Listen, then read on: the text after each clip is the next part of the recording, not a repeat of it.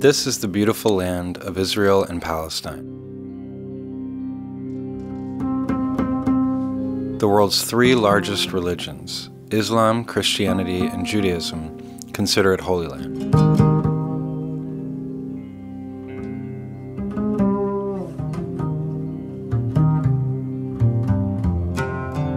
Each year, millions of people from around the world come here to pray for peace and prosperity. Yet this land is also a major center of conflict in the world today.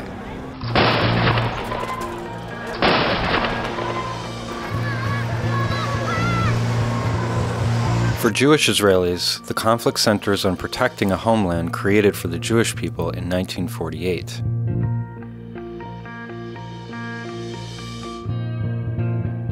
For Palestinians, it is about resisting decades of colonialism, expulsion, occupation, and apartheid.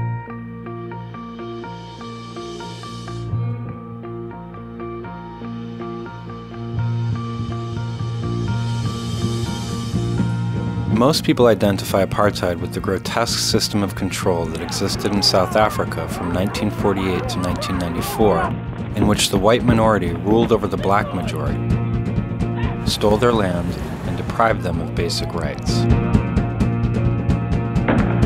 It was a system reviled by the whole world, and it eventually crumbled under the combined pressure of internal resistance and international sanctions. Today the word is back, and with it too is a growing global movement to end the Israeli version of apartheid.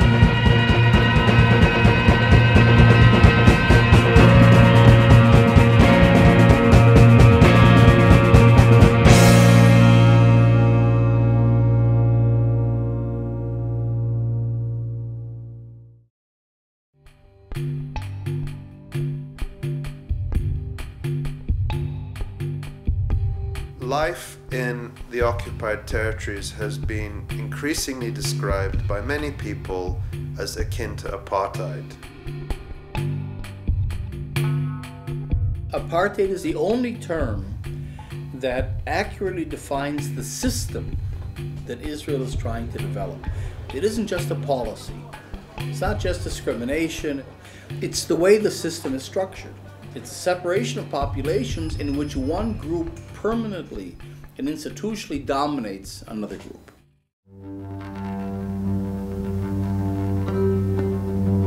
Apartheid was the attempt to separate people and allow resources and privilege and rights to flow to people on the basis of the separate groups in which they were categorized. The architecture was amazing. First, you give people an identity. Then, of course, you give people pass laws, so you define how they can move freely, and you construct blockages for the movement of people. I have been able to visit Israel and Palestine. What I experienced there was such a crude reminder of our painful past in apartheid South Africa. I think for me the one element of apartheid that stands out is the influx control system, where there were very tight, rigid policies and people had to carry passes that enabled them to travel from one area to another. The pass was much more than an identity document. It was a mechanism to ensure the control over people's movement and where people lived.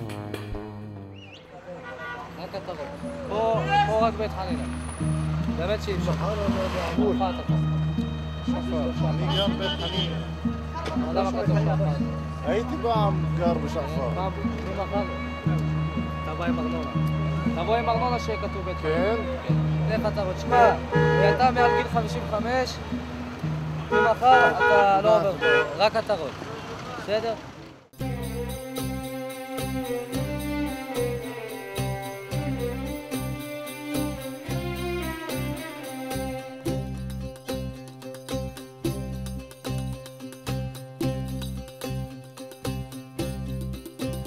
On the roads, when you travel in the West Bank, on the checkpoint there is lanes.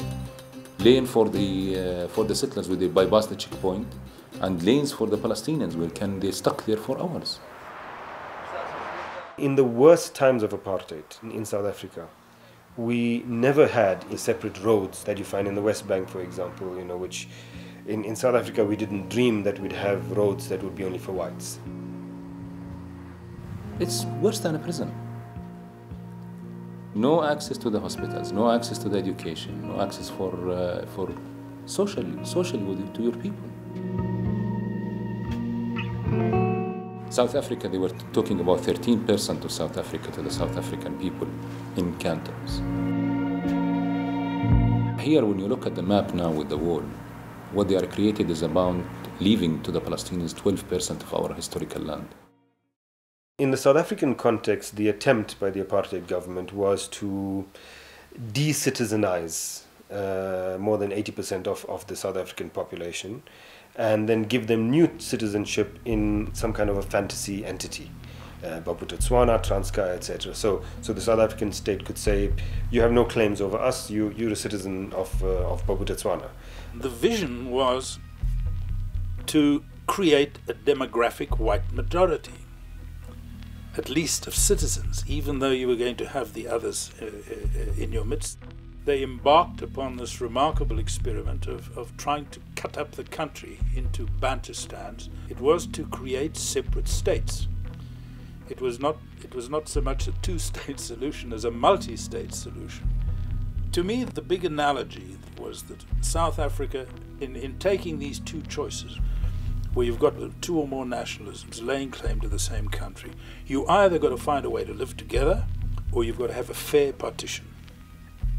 The big similarity between apartheid South Africa and the Israeli-Palestinian situation is that both decided to have a partition solution.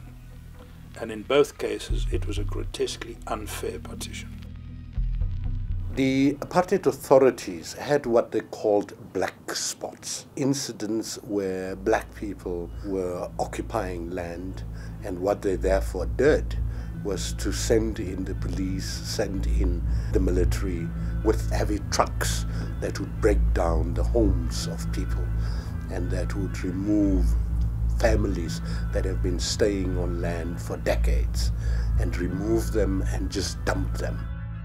It was nice in Sophiatown until the Afrikaner people started harassing us. They said we are staying nearer to town. We are blacks, we are not supposed to stay there. Because they said we can't stay near the white people, so that they must separate us, we mustn't be together. So they take the place, they give it to the whites.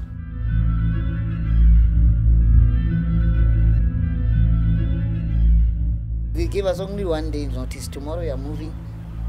The truck will wait outside, and then the soldiers will go into the house, remove the furniture into the truck.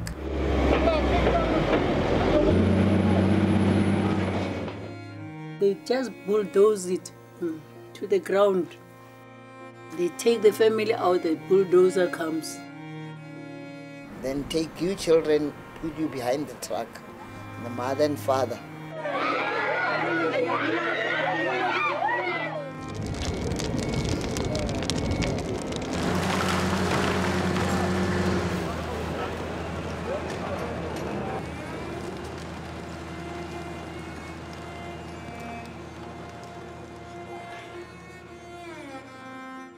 And the house demolition issue is one of the most painful parts of the occupation. If you deny Palestinians a home, and connected to that is a concept of homeland, on two levels you're denying them a home, on the individual level and the collective level, the message is get out. And that's really the message of the house demolition policy. Wednesday, July 22nd, 1962. The Boers are breaking down our house. 2 bulldozers. And of course the house crumbled. I felt the pain.